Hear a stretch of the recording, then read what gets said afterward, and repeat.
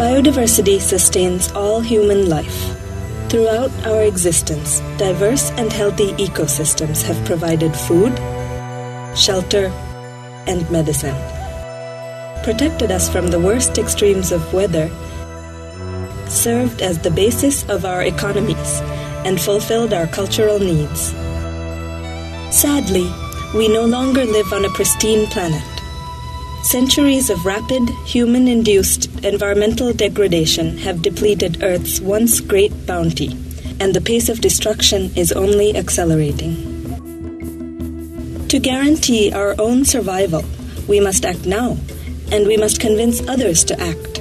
We must reach out to governments, corporations, and a wide range of other decision-makers. To reach out effectively, we must understand and address their needs by demonstrating the core value of biodiversity to sustaining human life. Key biodiversity areas are globally significant sites for conserving nature. Ongoing research has shown that the Alliance for Zero Extinction Sites, which are the highest priority KBAs, are extremely valuable in providing fresh water to people downstream.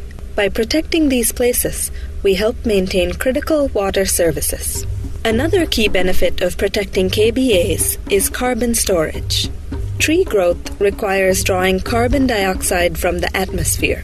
When forests are cleared, this stored carbon is released, contributing to global warming.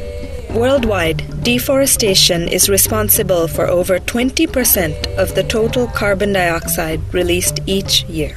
Case studies in Liberia, Madagascar, and the Philippines have shown that safeguarding KBAs would deliver large benefits for climate change mitigation. The KBAs in each of these countries holds more than 400 million tons of carbon. Carbon offsets could provide financing that would help make the conservation of many of these KBAs economically competitive with alternative land uses. Such funding would not only lead to biodiversity conservation, but would provide income directly to people who live in and around KBAs. While we can assign an economic value to many services, the myriad cultural benefits of biodiversity are priceless. At some level, the natural environment shapes the culture and identity of all human communities. Many species act as powerful cultural symbols, and many natural areas are sacred to particular cultures. For example, sacred groves in Ghana, India, Tanzania, and many other countries remain long after the rest of the rainforest has disappeared. Some sacred areas are completely off limits. For others, there are complex rules governing conduct.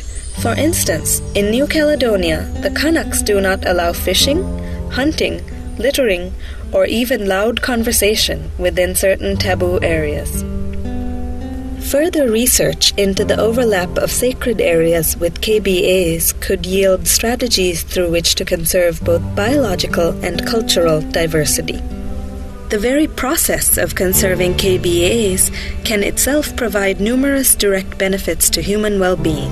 For instance, the formal conservation of KBAs as protected areas can provide employment directly, such as through new jobs as park rangers, and indirectly, such as through increased tourism.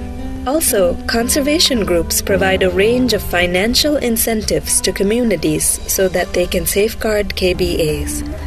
Such models can involve paying governments or landowners directly for the conservation of natural habitats.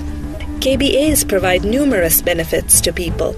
It's time for the conservation community to work more closely with development organizations, governments, corporations, and others for the sake of both nature and people.